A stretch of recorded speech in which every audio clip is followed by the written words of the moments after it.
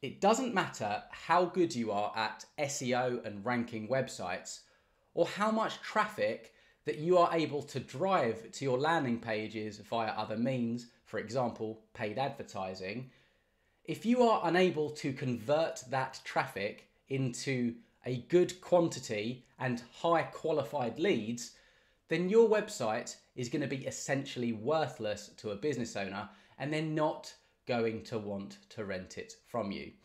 So in this video, I'm going to be sharing with you some fundamental on-page optimization techniques, strategies, ideas, concepts, tips to help you get more leads from the traffic that you are able to drive to your sites.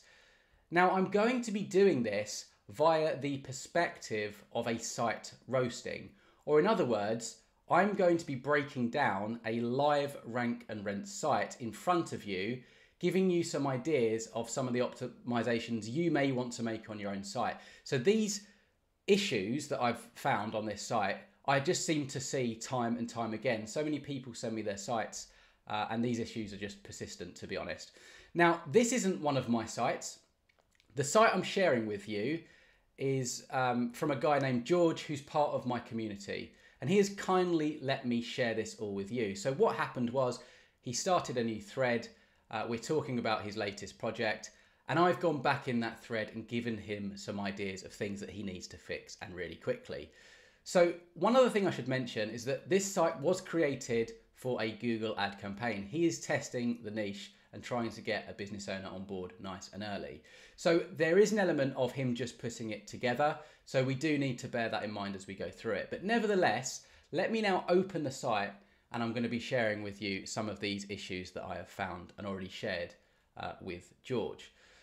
So first and foremost, you will see we've got a nice big heading image here, which is a good idea. It gives us an idea as to the kind of service and niche that we're in. The H1 is the niche plus location. That is good practice, obviously, for SEO purposes. Now, one thing I want to draw out quickly, which I really like, and I've not actually seen on many sites here for Rank and Rent, is the fact that he's put the business owner's name in. So it's call Thomas and then the number. Now, that's really personal, and that immediately gives us, the visitor that is, the idea that, you know, this is a real person we're dealing with and not just another business. So I think that's a really good touch, and that's a good thing you can kind of take away from this part of the landing page. We've then got a get estimate button, and that links us through to a contact page, and I'll be talking about that in a second. Now, if we scroll down, so this isn't too bad. I'd probably cut the size of this heading image because we need to scroll down to get to the next part, which, you know, the shorter we can keep our landing page and the less scrolling that's required, the better. We've then got this kind of hero section, which says get started today. Now, I'd probably change that to something like, here is how we can help you. And then we've got 4 different kind of benefits, if you like, of going through us. And I'm not entirely convinced these are the best choice of words here. Now, one thing I need to mention, and we're going to continue talking about this as we go on, is that this is a handyman site. So we're not talking about the niche here. Now, I'm not a massive fan of the handyman niche, and it does give some complexity to this website, because it's very difficult to pretty much convince someone who lands on the site that we can help them, because we do everything. You know, we're a jack of all trades, if you like. So that can be really, really hard for the visitor to feel that they're in the right place and to feel understood and heard, because you're writing for a much wider audience. So that is a bit of a challenge, and I think that's why George has gone for multi-skilled tradesman here. I can see why he's done that. I'd probably rephrase some of these. So competitive pricing, I'd put that something like, we won't be beaten on price. We've got no job too big or small. I'd want to be a little bit more specific here and maybe include some of the actual jobs that we've done well. Maybe we want to include some kind of star system, you know, rated 5-star on Google, you know, those kind of things. The other thing I'd probably do, and I'd put this above this section here, is I'd probably put a testimonial. We want to get some kind of instant credibility from our site visitors. We want to get that trust. We want the site visitor, aka the customer, if you like, to know that we are a reputable company and that we can, you know, we can deliver for them. We've then got a section called just services. Again, I'd probably change that as a H2 to something like handyman services. I make this bigger as well. Now here, this is really important. When we read this, We offer many more services and options for all your handyman needs. I am you, one-stop shop for handyman needs. Now, I'm sorry, George, but this is just not going to cut it. Like, people do read your websites. It looks a little bit like keyword stuffing. I don't know if that's why you've done it. Maybe I think to be honest, and to be fair to you, I think you've rushed this site a little bit just to get the Google ads going and to get the leads coming in. I can completely understand it, but don't forget, like, what's really important here is you're paying money to get traffic to your site. If you're not getting the credibility and trust, you're not going to get leads from it. And I think that's what you need to take away from this video. You need to spend time optimizing your site, especially if you're going to run ads. Not only because obviously you need to rank. Obviously you need to rank the site, so you need to have certain elements on the page for that. But if you're even if you go down the Google Ads route or paid advertising route, you won't convert if there's issues like this. You know, plug this into ChatGPT, Claude, or whatever, and any AI tool, and ask for it to revise it. To be honest, that's better than this. I mean, just make sure you read it and check the grammar. Again, this H2 should have changed. Now, this button here, Request a Quote, if you click that, it just takes you back up to the top. That should be taking you through to the contact page. It's just confusing to the visitor. So you need to make sure your buttons work. Then, after that, you'll see that we've got all of the services here. Now, I've got a few issues with this. Again, it's difficult because we're in the handyman niche. But the problem is, if you look at this, they're just too generic. Cleaning service. Cleaning for what? Like, the picture is decking. Is it decking cleaning? Or do you do all types of other cleaning? It's just not very, very clear. Fencing, again, I assume that's installation. But is it something else? Is it repair? Painting? Painting what? Exterior painting, interior painting. Shed installations, that's a little bit better. Kitchen. See, that should be something like maybe kitchen remodeling. Bathroom renovation. You get the idea. This is all too generic. And the problem is these should be links, and these should be going through to different service pages. Again, I'm fully aware that this is a Google ad campaign. But in an ideal world for this site, these should be clicked through to very specific services. So I'll give you an example. This should be, because it is a clickable link, but it's not going through anywhere at the moment. This should be going through to something like fence installation and then the location. A landing page like that. That is what's going to help you rank for that term, that keyword in Google, and also it's much more useful for the visitor. And then that service landing page could pretty much describe everything you do regarding fence installation, customer testimonials, why you're the right fit for them, etc., etc. Now, if you offer various different services, say fence repair and fence installation, this could go through to a fencing services page. And then from that landing page, you could link through to fence installation and fence repair, like another two separate sub pages. So you see how that structure is really, really important and how that works. You just need to think from a visitor, but not only that, from a Google algorithm perspective, the crawl bot, and get into all of your pages as well. So I would change that. Also, just the ordering of the jobs. I'm not really sure this is the right order. It's a little bit all over the place. I get it, handyman is tough, but I try and think about, you know, people are going to spend more time focusing on those at the top. So is that the focus of the handyman, essentially? Make sure that your main services are prioritized, preferably the services that your business owner wants to do or that are of most value to them.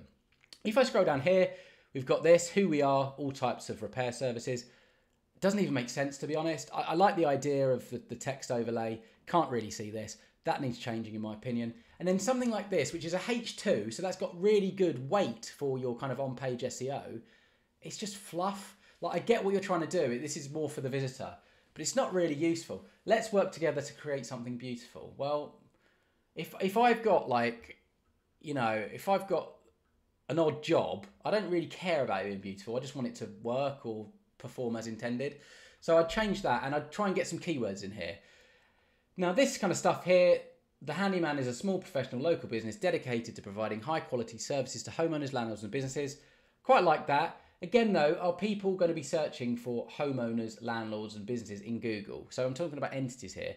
Instead, you're probably going to want terms like commercial, residential. You'll typically find that they are keywords that people are searching and that will, you know, improve your rankings and things like that. So they're the kind of terms that you want to get in. And then at the bottom here, this should be much bigger, and I'd change it as well. So I'd probably remove one of these headlines because it's kind of two headlines, and I would literally just put something like, get started with your free, no risk or no obligation quotation or estimate, okay? And again, you got the call and request a quote. Well, if you think about it logically, people aren't going to really want to get on the phone at this particular well, they may want to get on the phone at this particular point, but what I'm trying to get to here is how is the business owner going to deliver an estimate over the phone? It's like, it's not viable. So you might want to change the headline, you know, because when I say that, obviously working through a quote, you need to think about lots of different factors. They're going to have lots of questions. They're probably going to want to see different things.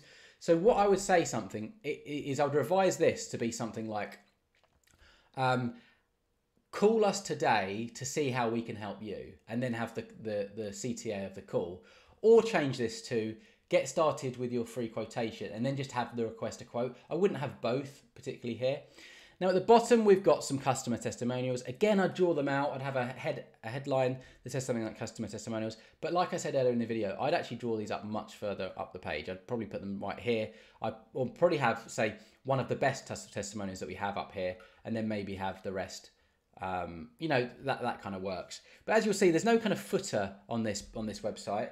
Again, I understand it's a Google ad campaign, but I would like to maybe include some company information, some hyperlinks and things like that. So that's that. And then I want to talk about the contact us page, because that's inherent with problems as well. Sorry, George. You know what? Like I get it. Oh, one other thing, actually. If you look at the favicon, you'll see it's the WordPress default. Now, I don't know why this just really annoys me. I see it happen a lot on sites. I just think it looks really unprofessional, and you don't really look like a legitimate business. I mean, a lot of people won't really understand that, site visitors, to be fair. This is probably more of a, you know, an SEO expert's opinion, or someone who looks at a lot of websites' opinion. But that just annoys me. So if you can update your favicon, just do it. Get like a little hammer in, or whatever is related to your niche. I think that just, little things like that, a little bit of branding, and that will go a long way.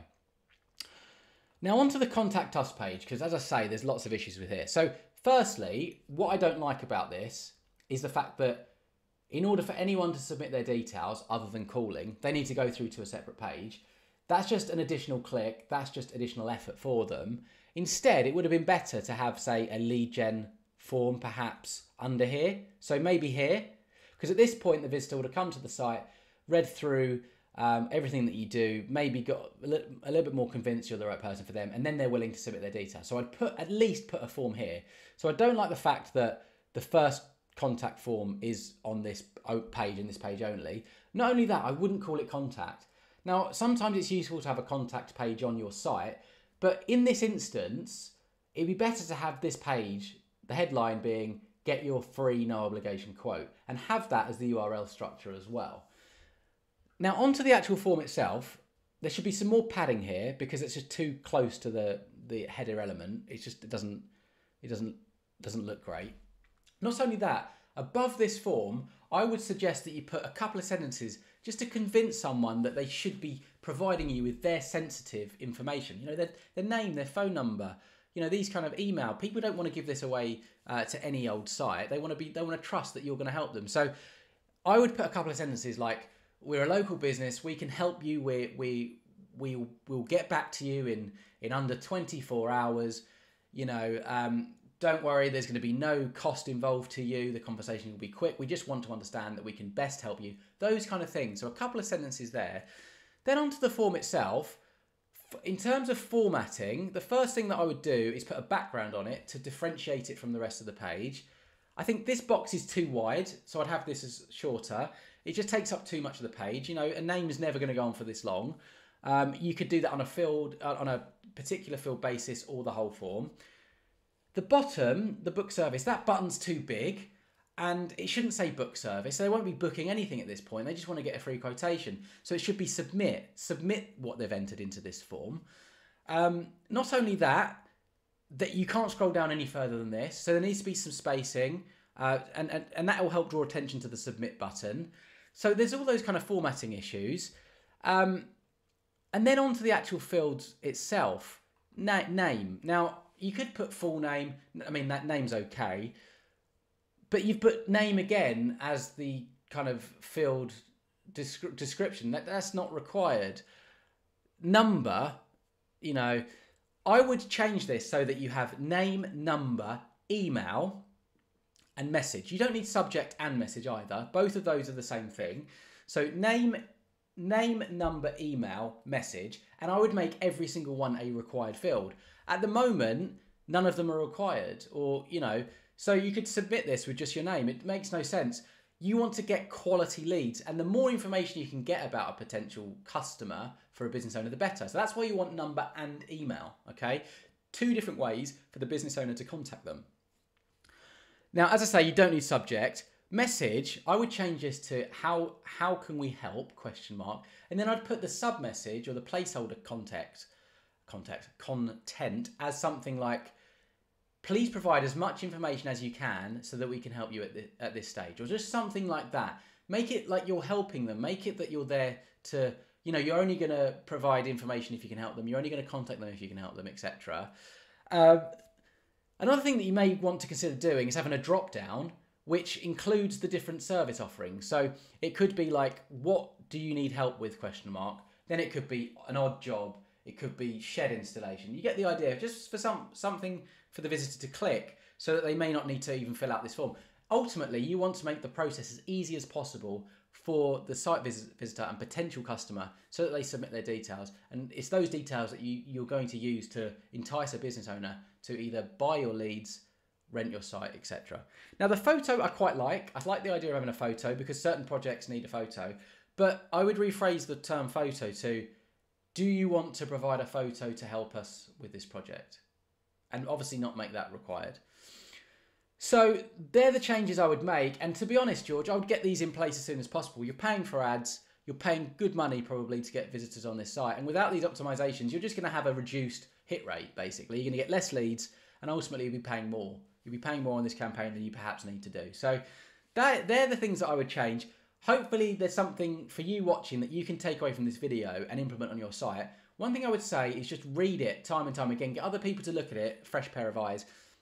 Leverage ChatGPT, Claude, any other AI tool that can help ensure that not only your grammar's correct, it reads properly and it resonates. So in your kind of prompts, you want to put things like, I am a handyman and I want to convince the site visitor to provide their contact information so that we can work on their project. Please write me a 100-word paragraph which I'm going to place at the top of the contact form or free quotation form to get them to feel like they can trust us and submit their details. They're the kind of things that you need to do. But anyway, hope this video is useful. If you want me to roast your site, then there's various ways you can do that. I would join the community. You can start your own thread. You can have other people comment on the thread and give their feedback and take a look at your site. If you want to keep it private, there is kind of private messaging in my community as well. So I mean, only I can have a look at your site if you wanted to, and I can give you personal feedback just like this. But don't worry, I'm not going to share sites publicly with my audience and my YouTube channel unless you give me the sign off. So I do want to mention that as well. But other than that, best of luck, and I hope you have an excellent day.